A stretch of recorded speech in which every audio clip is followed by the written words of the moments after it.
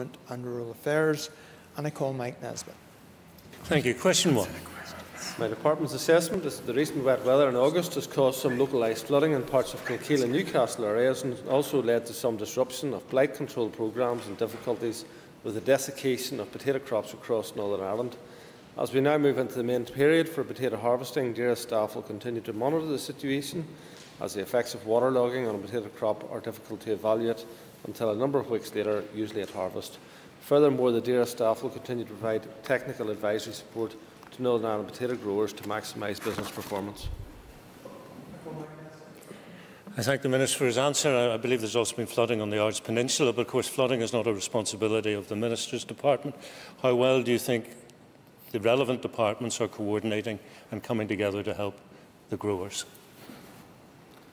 Well, in terms of it, thankfully we've had a couple of weeks of drier weather, and for some people potato harvesting has already started. There is an outstanding issue over an EU-imposed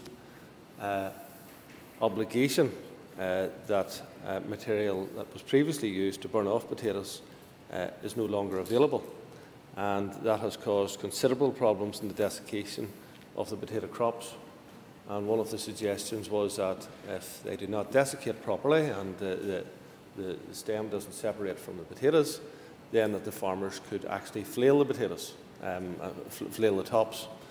However, the wet weather has a consequence for that, and it is clearly unsuitable to be putting heavier tractors and flails in to do that. That is not something which farmers will be capable of doing. So that is a cause of significant concern. I call Gemma Dolan.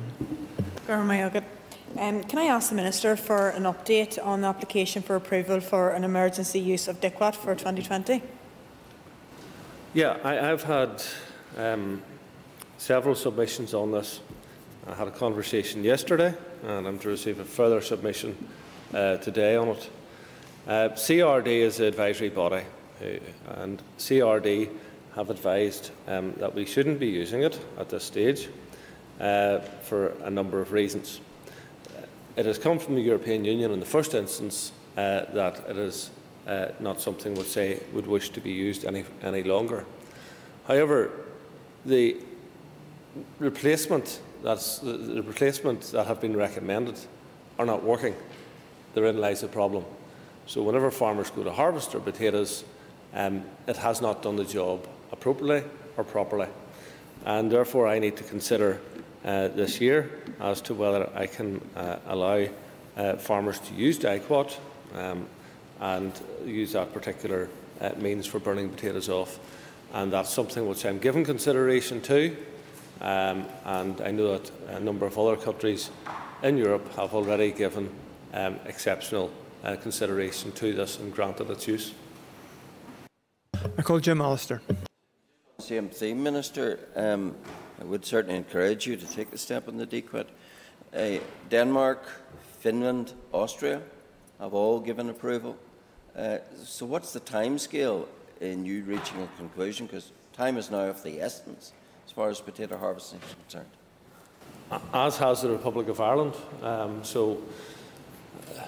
There has been 2 applications made to CRD. CRD have rejected both applications. However, it is apparent, it's very apparent, that the materials that have been recommended are not materials which are fit for purpose in terms of doing the job that is required to be done. DICWAT wasn't removed from the market because of a danger to consumers. It is more about its users. However, these are all significant issues. I think that there has to be another material found to replace it, and I have to take all of these matters into consideration, but have asked for further updates so that I can take everything into account and give a final decision on it very soon. Moving on, I call Alex Easton.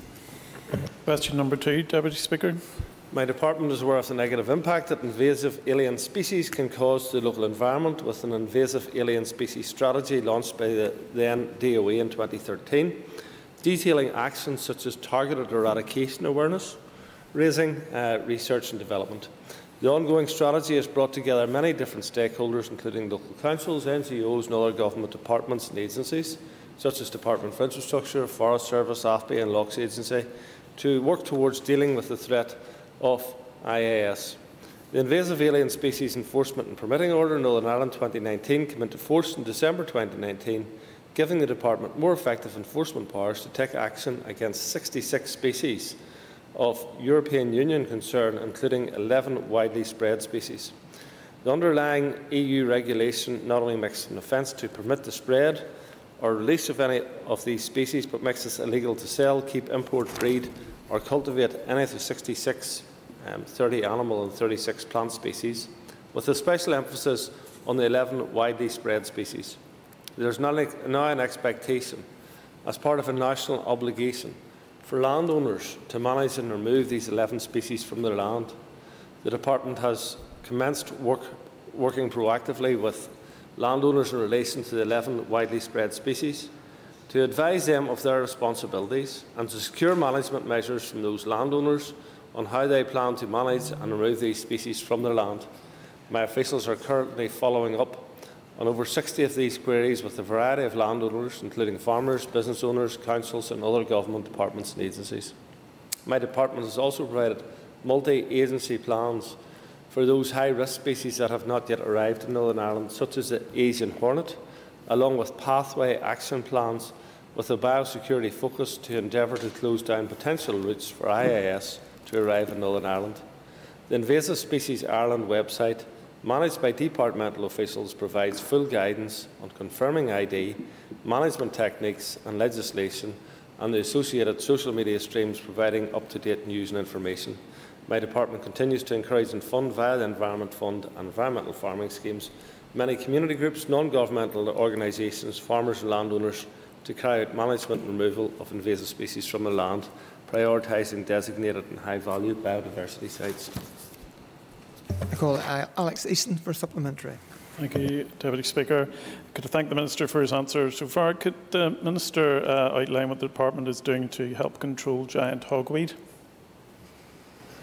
Giant hogweed was recently designated as a widely spread species.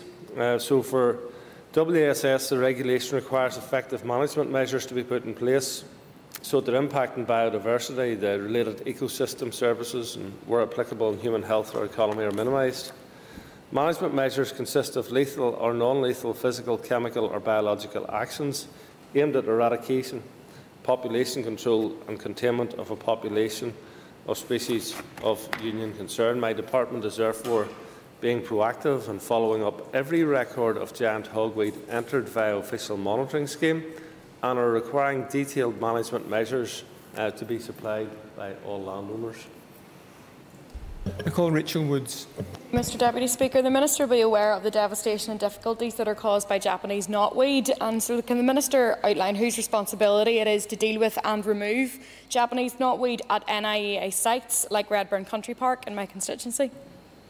Yeah, the EU Invasive Alien Species Committee are the ones who are responsible for listing the species of union concern, as opposed to my department. So the EU IAS Committee explained that some well-known IAS are not listed either because they do not have a risk assessment, or the risk assessments do not include some of the information required by the regulation, or there was insufficient evidence that the species met the criteria for listing. In this instance, there was insufficient evidence for them that the inclusion of Japanese knotweed on the union list would effectively prevent, minimise or mitigate its adverse impact. So as a result, the IAS Committee decided that the listing would not be able to make a significant difference to a species that was already so widely spread throughout the European Union. I call Rosemary Barton. Thank you very much for your answers so far. Could you please, Minister, detail what action the Department has taken to address the invasion of the zebra mussels in our inland waterways, particularly Lough Erne? Again, all of these species are responsibilities, first and foremost, for those who have ownership of properties. The zebra mussel issue has been going on for some time, I understand, particularly in Lough Erne. It's a big problem for the boat owners, and it's certainly something that I'll be happy to correspond further with the member on. Moving on, I call Paula Bradley. Thank you, Mr Deputy Speaker. Question 3. We must be careful not to demonise all plastic. Plastic packaging has many beneficial properties, such as prolonging the life of food, which reduces harmful carbon emissions from food waste. Plastic packaging not only protects food from damage, but is also very light and significantly reduces the transport-related climate emissions of the many food items that are shipped around the UK. That said, DAERA has joined the other UK administrations in becoming a member of the UK Plastics Pact. In contributing to the Pact, the Department is directly funding the work of the organisers, the Waste Resources Action Programme, to develop and disseminate approaches to reduce the environmental impact of plastic packaging. Membership of the Pact also enables the Department to use its contact networks to share innovations, data, analysis and reports with businesses. DAERA's Colleges for Agriculture, Food and Enterprise packaging technologists have assisted the local food and drink sector with 50 knowledge and technology transfer projects this year, as well as helping local businesses select the most appropriate packaging type for their product to optimise its quality, shelf life and cost efficiency. CAFRE's technologists also actively support businesses wishing to explore sustainable alternatives to plastic packaging. CAFRE is working with Northern Ireland Food and Drinks Association, food and drinks processors to facilitate better engagement between the manufacturing sector and policymakers to help create an improved shared understanding of the use and potential reduction of plastic in food packaging. A further significant area of work by the Department is on the reform of the UK-wide packaging system, leading to an extended producer responsibility scheme. This places responsibility on producers for the full net cost of managing their products once the products reach their end of life. Producers will be incentivised through the introduction of modulated fees to reduce unnecessary and difficult to recycle packaging and to design and use packaging that is recyclable. I call Paula Bradley for supplementary. Thank you, Mr Deputy Speaker, and thank the Minister for his answer. Minister, I as a shopper am becoming increasingly aware of the overuse of single-use plastics and aluminium cans that we use every day, and I think we all have a responsibility there. And I just notice that in Scotland they're introducing a deposit return scheme by 2022. Can I ask you when we're likely to see something similar here in Northern Ireland? Yes, thanks for the question. My department has consulted already on a deposit return scheme, and we have asked for further evidence and analysis to inform a decision on the way forward. I do want to make sure that any deposit return scheme is right for Northern Ireland, draws on the evidence and what works elsewhere in the world, and achieves our goal of reducing litter from drinks containers and improving their recycling. And specific details on a scheme will be developed and presented in a second consultation. I know there is some concerns in the industry about the DRS. I have seen evidence of other ways of doing it. So, for example, you could have a barcode put on an item, which you could then potentially deposit in your green bin, but that is going to be recycled. So there is the potential of doing it other ways and then sending the barcode in so you can reclaim your deposit on it. So it may not just be about sending all the material back to the initial manufacturer. There may be other and better ways of doing it. I call Karen Mullen. Bless Karen Collier. Minister, considering that globally we dump £8 million or 8 million tonnes of plastic into our oceans each year, and unless we act decisively, there will be more plastic than fish in our oceans by 2050. Would the Minister be willing to go a step further and consider a total ban on all non-essential plastics? I'd certainly consider it, but I think that I indicated in the first paragraph of the statement that plastics weren't exclusively bad, but nonetheless we really need to reduce the amount of plastic that we're using, particularly plastic that's used from virgin materials. And secondly, we really need to ensure that that plastic is recycled and reused and doesn't end up in our oceans or indeed in landfill sites. So it is important that if we're going to use plastic and it may be in occasions that there isn't a better alternative, but on those occasions we ensure that that is then used appropriately thereafter, and that certainly isn't ending up in our oceans. I call Patsy McClone. Mr Deputy Speaker, and I thank the Minister for his answer. Could I ask the Minister, the state of what he's been saying is, and thankfully through CAFRE, to inform and incentivise businesses, has he considered the third option, which is where Ms Mullen was taking us, that is any intention to enforce the reduction in the use of those plastics that aren't required? Absolutely, and it's certainly something which we as a department will look at. In terms of what we're doing with CAFRE, CAFRE have the most amazing services there to businesses in terms of food development, and we are privileged to have facilities actually in the members' constituency in Cookstown at Loughry College.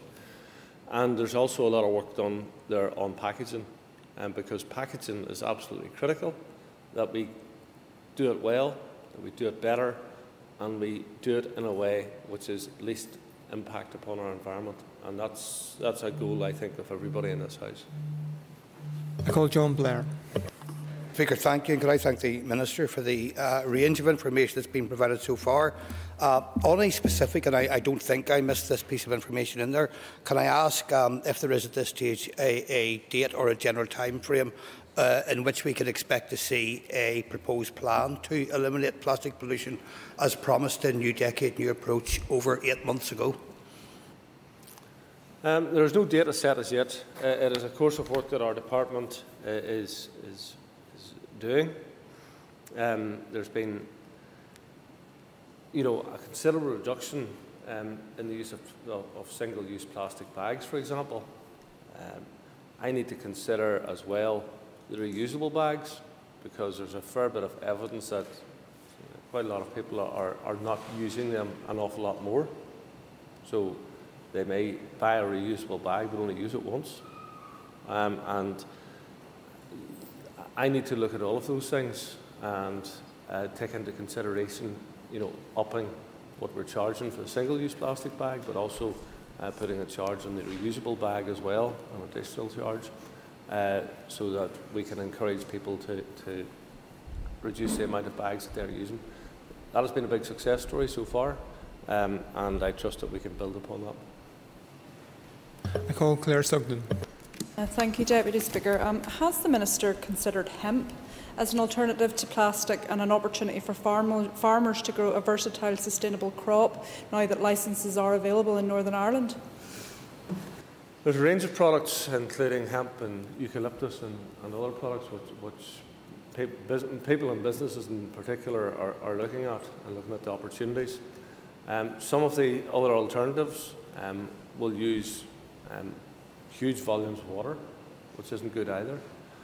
Some of the alternatives will be considerably heavier and therefore have a greater impact upon the transport industry and take up more space and of greater weight, and therefore you're losing efficiencies there. So all of these things will be looked at. I know that some of the larger companies are working really hard to ensure that they can meet their environmental obligations. We will support, we'll chivvy along, we'll encourage and we'll seek the force where necessary companies to actually do their bit to ensure that we produce a better environment. Can I encourage all members and the Minister to use the microphone so Hansard picks everything up and members can clearly hear them? At the commencement, I admitted to advise members that question 6 and question 9 have been withdrawn. I call Jerry Carl now. Number 4, please. Apologies, Mr. Speaker. I like to look at the person that I'm speaking to, but not responding to. But nonetheless, my department continually monitors the quality of air across Northern Ireland, and this issue includes monitoring pollutants such as particulate matter and nitrogen dioxide. Given the respiratory nature of COVID-19, my officials to continue to monitor air quality levels across Northern Ireland on a daily and, if necessary, hourly basis. Where necessary to protect public health, a high air pollution alert was issued. Throughout the lockdown period, officials provided weekly updates to the DAERA Departmental Operations Centre and to the ERA Committee as required.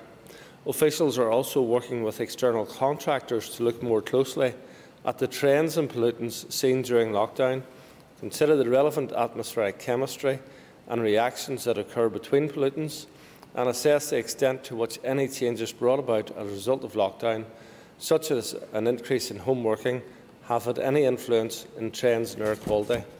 My officials will continue to monitor the data collected, and I would encourage everyone to download the new Northern Ireland Air app in order to receive the most up-to-date information on the quality of air across Northern Ireland. I call Jerry Carroll.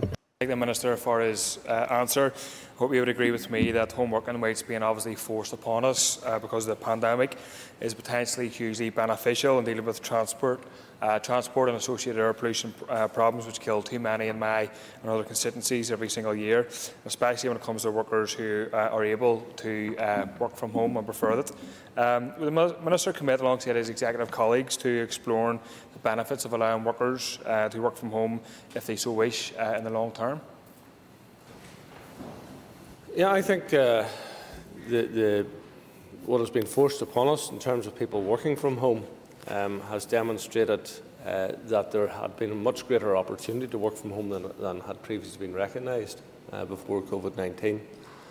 I would say this, that I think that it is important that people are got back to their work where it's possible to do that safely, because I do think that even from government departments, we aren't fulfilling just as well as we would otherwise our roles with not having as many people in our offices. At the same time, I think that there are massive opportunities for people to be at home 2, 3, 4 days a week, and that will obviously have significant benefits in reducing travel, reducing pressures on our roads and all of that. So, yeah, I'm totally with you on people working from home, but it shouldn't be done to the detriment of the service that they're providing, and I think that we as government and indeed others need to reflect upon that. I call Kiva Archibald. Thank you, Lascan Corlia. And on a similar theme to Mr Carroll, obviously the global pandemic has been an international tragedy, but this one side effect has been that brief reprieve for the environment. Global carbon emissions have fallen by as much as 17% at the height of lockdown. Greenhouse gas emissions predicted to be down by as much as 8% over the course of the year. In terms of more broadly speaking, what steps are you taking as Minister in conjunction with the executive colleagues to make sure that we don't lose some of those gains that we have seen in terms of the environment as we restart the economy? Well, as part of my green growth strategy, we will look at all of the opportunities where we can support businesses and agriculture to continue to grow, but to do that in a more sustainable way. So I want to see growth happening on the one side and a reduction happening on the other. So we're reducing the greenhouse gases, we're reducing the carbon that goes into the atmosphere, whilst at the same time we're allowing growth to take place. And I think that's essential for our economy. It's essential for our young people as they go out looking for jobs. We cannot be going backwards and being regressive when it comes to creating opportunities for young people to actually get jobs here. So it's important that we get that growth on the one hand, but we also seek to challenge the issues around the environment on the other. So as part of the Green Growth Strategy, we will be setting up, I'll certainly be requesting that we set up an interministerial group which will oversee that, where we'll be working appropriately with the other departments to ensure that we do have a cleaner and greener Northern Ireland going forward. That's something that we should all aspire to. I call Pat Cackney. Mr Deputy Speaker, and thank you, Minister, for your answers so far. I've seen firsthand my own children. They're lucky enough to be able to work at home, and I was wondering, does the Minister intend to bring in and encourage support working from home as we try to recover from the COVID-19 pandemic? Well, of course, the government instruction is still that people should work from home if they can work from home. And that is the case for very many people across the province, that they continue to do that. I would be very supportive of people working from home on the one hand, but I also want to ensure that we get 100%. And for many people that will be the case.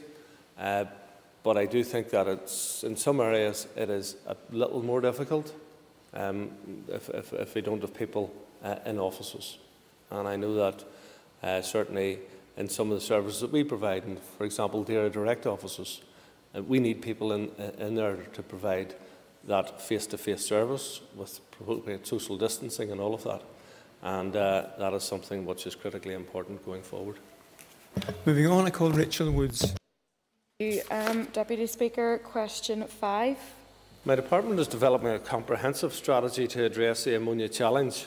The draft strategy will propose a series of farm measures to reduce ammonia, conservation actions to improve the conditions of habitats, and a revised operational protocol for the assessment of air pollution effects. We intend to publish these proposals for consultation soon. Call Rachel Woods for supplementary. The Minister for his answer. The Minister stated in AQW 256/1722 that his department's current operational protocol for the assessment of impacts of ammonia emissions was based on best practice guidelines rather than specific legal advice. Is the Minister confident that the policy in question and his instruction to shared environmental services on how to assess ammonia from any potential development are indeed lawful under EU Habitats Directive?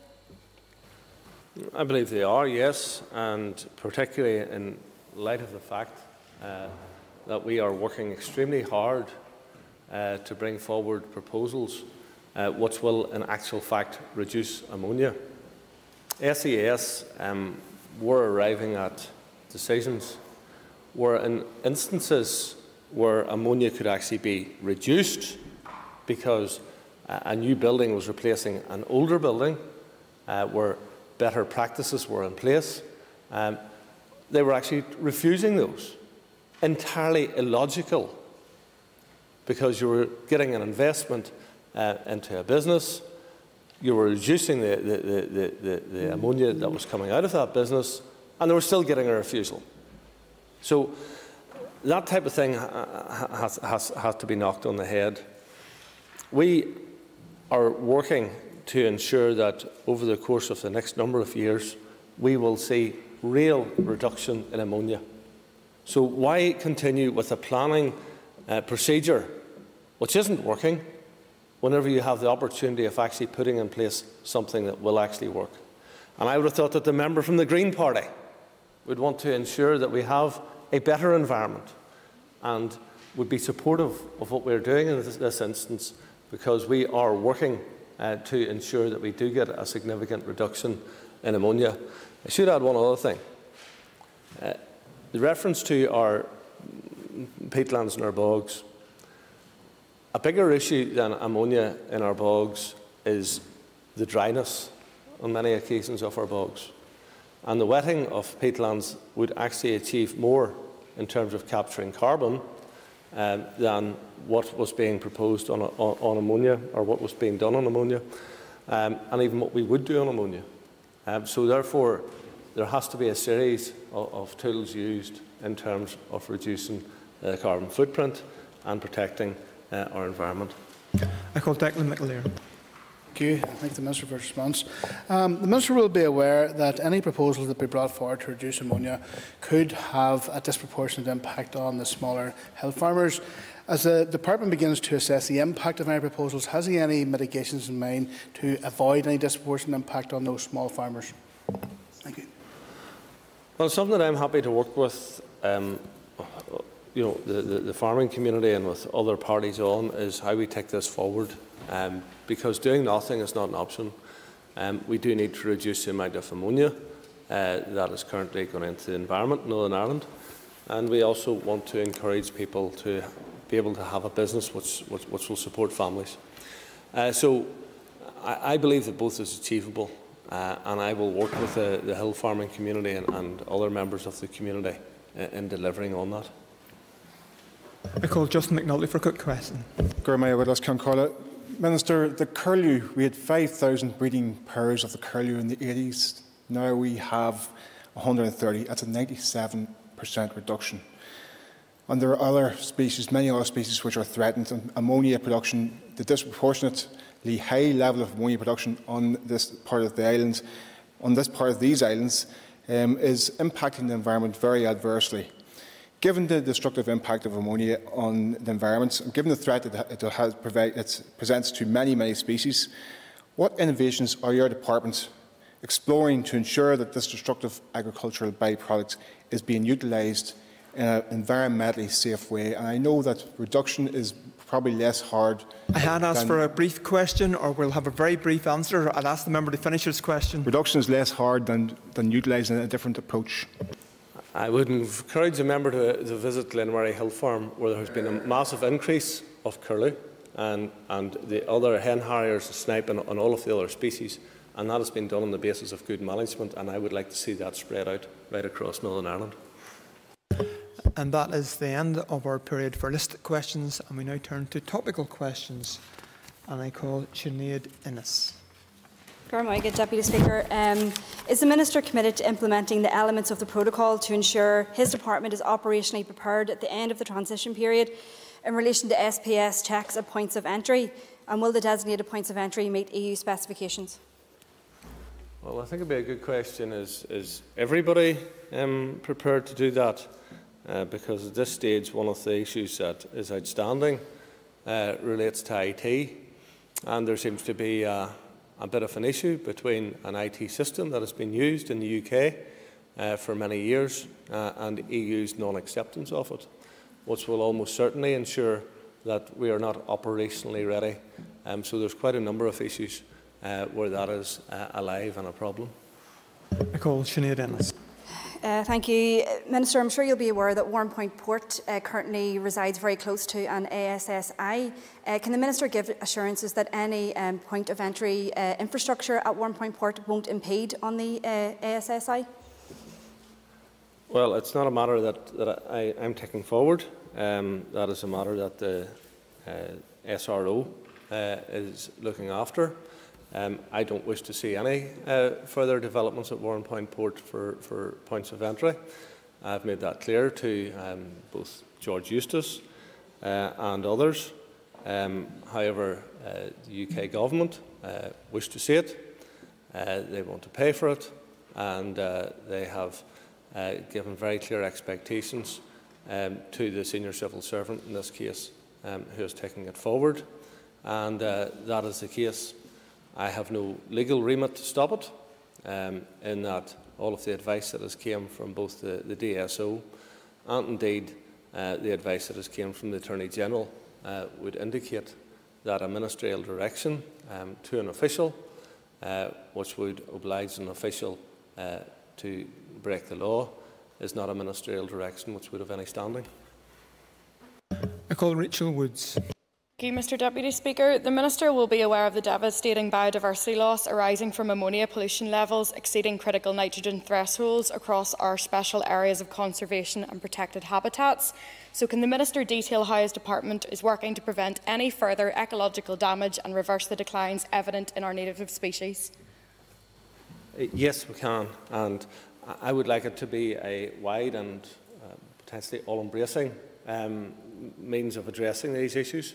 And ammonia is a key part of it. So we believe that we can reduce ammonia emissions, for example, by stopping slurry spreading in most instances by 2025 from the traditional splash plate to the low emission spreading operation. That is something which we have given some time for people to acquire the appropriate equipment, and that's a course of work that will help. Covering open tanks is another thing that would reduce the amount of ammonia. And then, of course, there are opportunities to have more separation of slurry, because it is when the urine and the faeces mix that you get the greatest release of the ammonia. So if we can have more separation in terms of the slots and so forth that are provided where animals lie, then those are a range of courses of work which will actually proactively reduce ammonia. We can probably get 15–20% quite quickly, which is significant in and of itself. but to get much further than that will require significant investment. I don't believe that the capacity to make that investment exists within agriculture, and it will therefore require support from the government if we're serious about this. So I have asked my officials to bring forward proposals which would look at how we can actually get to net zero in agriculture, and that will also include how we can actually deal with the ammonia issue at the same time, and that will involve a capital infrastructure programme, which will mean we as an executive will need to support that financially. I call Rachel Woods for supplementary. I thank the Minister for his answer. The fact that 86% of our special areas of conservation now exceed critical nitrogen levels by over 200% and in some cases by over 300% raises serious questions about how this was allowed to happen. So can the Minister outline what failures in monitoring and enforcement have been identified by his department and how these will be addressed? I think that Northern Ireland has saw a lot of growth in agriculture over the period, and you must remember that for a country, as small as Northern Ireland, it produces around 10% of the food for the needs of the United Kingdom. So we're punching well above our weight in terms of agriculture. I believe that we can also punch above our weight in agriculture in terms of how we do it in an environmentally responsible way. And that is something which I believe that we can work with the farming community on. I think if you go into a circumstance and start directing people as to what they should be doing, you generally don't get the best response. But where you go in with a spirit of cooperation, where you can assist where you can help where you can, you will deliver real results. And that's what I'm about, results. And I believe that we can make a really big impact for the good on a lot of the reductions, not just in agriculture, I'll have to say. I believe that we can really do a lot in becoming carbon neutral over the course of the next 20 or 30 years in Northern Ireland. For example, we are currently at over 40% on renewable energy, way ahead of any other part of the UK. And I believe that we can go much further than that. And if you want to make real big savings in terms of environmental benefits, agriculture, energy that we use, transportation are the three key areas. I believe that we can tackle them in all three areas and make this one of the greenest places to live anywhere in the world over the course of the next generation. I call Alan Chambers. Deputy Speaker, would the Minister agree that the comments of the Member of Parliament for Southdown, Mr Chris Hazard, regarding the World War II ordnance that were accidentally picked up by a trawler based in Ardglass were at best unhelpful, and that we appreciate the bravery and skill of our Army bomb disposal teams who dealt with the incident, and indeed who during the years of the Trouble and beyond had to deal with many unexploded and volatile devices left under cars, roadside ditches and in close proximity to schools by people like those I understand the MP's office is named after? Thank the member for the question. I would have suggested it was more embarrassing than anything for the Member of Parliament for Southdown to come out with a statement that he did, given that I believe the ordinances did date back to the Second World War, and we should have been glad if anybody who was prepared to actually go and risk their lives to make those ordinances safe. I should also say that I was greatly appreciative of the people who served in the Second World War, such as Captain and now Sir Tom, who has demonstrated to us, bravery back then, but have also demonstrated to us bravery now and resilience now in terms of their response to COVID-19, and perhaps the member for Southdown could learn something from someone who served in the British Army like Captain Tom. Can I again encourage the Minister to use the microphone so that everyone can hear clearly? I call Alan Chambers for supplementary. For his response. I now call Alex Easton. Could I ask the Minister for his assessment on the role upland areas and the role they can play in building biodiversity? Well, the rural uplands have many opportunities, and obviously we have a lot of blanket bog in Northern Ireland, which is something which captures vast amounts of carbon. Sometimes that blanket bog has been undermined by, for example, inappropriate tree planting, and the trees have absorbed a lot of the water which would have ended up in the bog. And the drier the bogs are, the more carbon is actually released from the bog and the less carbon is captured. So that is something that we are currently looking at. But I have to say this, that for those farms where they have actually reclaimed land in and around bogs and have been benefiting from that, if that land is going to end up being wetter and therefore not as usable, then we need to identify that we compensate those farmers so that we can ensure that the carbon capture can take place, but it isn't one individual or a number of individuals who take the pain of actually doing that through loss to their business. I call Alex Easton for supplementary. Okay, could I say thank you for the Minister for his answers so far. What success has been achieved at Glenweary Hill Farm in terms of biodiversity? Glenweary Hill Farm is very exciting in terms of straightforward good management practice. So we have seen the reintroduction of many species, such as hen harrier, snipe, curlew, and many other red grouse, many other species of indigenous birds which had been lost or was way down to Northern Ireland. In fact, we had a golden eagle over recently at Glenweary. And the agricultural practice is done in a way which still delivers, for example, growth rates of 1.2 kilos per day for each suckled calf on the farm, whilst at the same time delivering huge benefits environmentally. So it's how we can develop and use that skill base on facilities like that and apply that to other farms so that they can maximise what can be achieved environmentally, whilst at the same time maximising what they can achieve from an agricultural perspective as well in terms of producing good quality food. I call Chris Little. Thank you, Deputy Speaker. Can I ask the Minister for his assessment of an apparent boom in puppy sales during the coronavirus pandemic?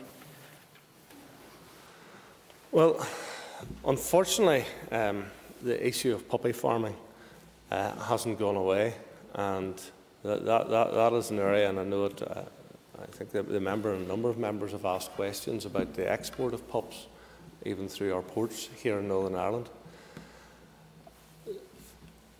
People produce pups, and many people are doing that in a very sustainable way and appropriately, and they love their dogs, and there's a litter or two produced from that female dog each in its lifetime, and they sell those pups, and that's entirely reasonable.